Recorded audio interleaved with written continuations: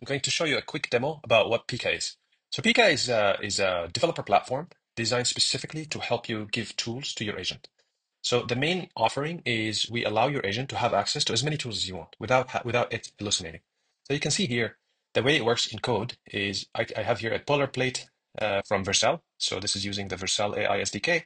And as we can see here, the only thing that we need for Pica is initiating Pica, then getting the system prompt from Pica, which by the way, you could add your own system prompt over here. And of course, there's more setup configuration that you could do.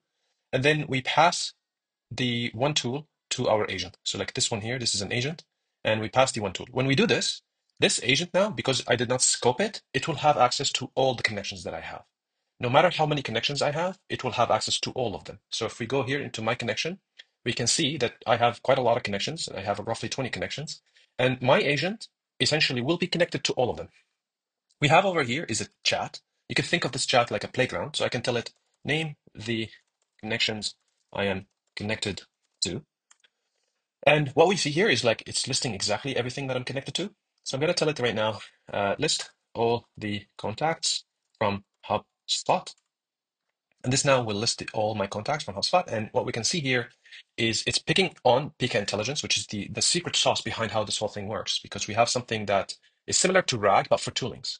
So over here, it picked up on that. And sure enough, it brought me the emails. And I can tell it, Mike Doe, for example, Mike Doe should be Mike Smith. And now it's going to update it. So this agent is going to tap into Pica Intelligence and it's going to instantiate the update and update it successfully. And just to prove that this is actually the case, I'm going to go here to HubSpot and we can see like this is actual HubSpot and we can see here like Mike Smith is the one and I have Mo here and I have Mike Smith, which was just updated just now. Now I can go back. I can tell it, please email Mo that I am running late. Make it nice. So similarly, it's now picking up on Gmail because I have connected my Gmail account into this and it's grabbing the platform knowledge, which tells it exactly what it needs to do. And of course, sending a Gmail email is a little more complicated because there's base64 encoding. All of this information we provide to the agent. So our Pica Intelligence has all these informations built in. Now, the agent at no point will have access to your authentication. This is taken care of by our network layer. So it's extremely secure. And you can see here that like, yeah, an email was sent. So if I go into my Gmail and if I go here, if I refresh, we can see here that sure enough, this was sent 0 minutes ago, and we send that email.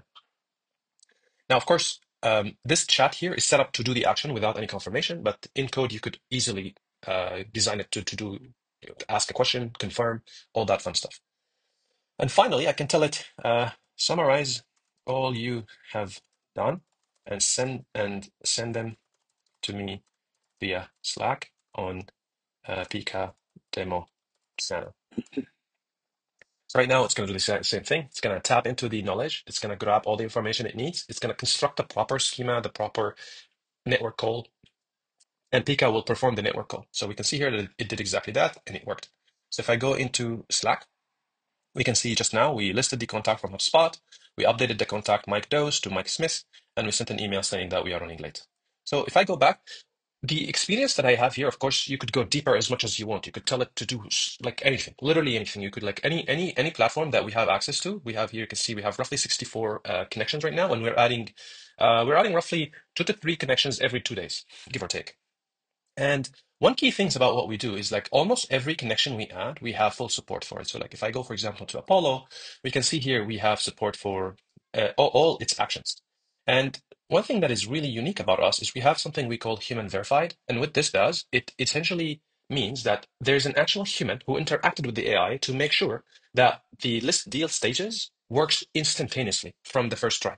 So that's why, like the experience that I had with the chat was very seamless. I tell it to do something and it does it. I tell it to do that, it does it. It works every single time. But that's because our team has vetted these actions. And our goal is to vet every single action. And of course, this is an ongoing system, like where we have AI that does the testing, and then there's a human that confirms that everything is correct. And then there's a compliance layer that we offer for enterprise.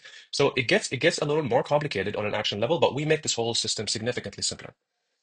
Now, finally, something that I'm really, really excited about is BuildKit. And BuildKit is our latest product that we have yet to give to anybody.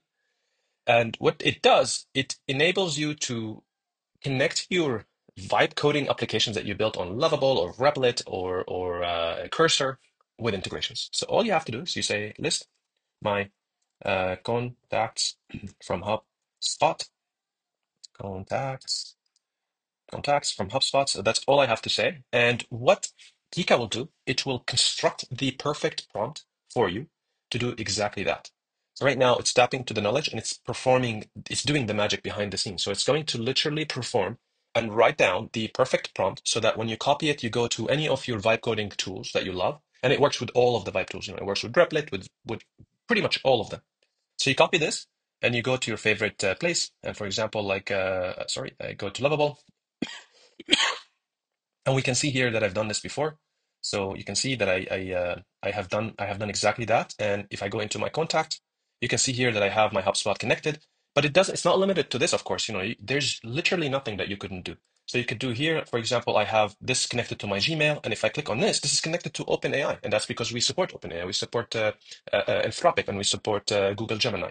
So if you click on this, it's going to now generate an email for me, and if I click send, it's going to just send that email via my Gmail connected account. And all I did to produce this was just purely copying that prompt, pasting it here, and it just works. So in the almost everything that I've showed so far can be done programmatically. And of course, you could not only do it where you're offering your agent your connection, you can also offer your customers to connect so that your agent can now communicate with your customers tooling. And we can do this using Offkit. And basically what Offkit looks like, it's a drop-in place component that looks exactly like this. So you click on it, pops open something like this, and this now allows your customer to connect to these platforms. And you can set up your own OAuth. So like we take care of authentication behind the scene. We take care of refreshing the token. We take care of pretty much all to do with security. And of course, we are built in Rust, which means we are very, very fast, very scalable, and also super secure. This is a very quick rundown of what Pika can do. And of course, like our documentation, everything I showed can be done via the code. And we have a JavaScript SDK and a Python SDK in which you could build your own agent that can do like fun stuff. Thank you very much for watching, and I'm looking forward to hearing all your feedback and hearing and learning about what you're building and what you could do with this.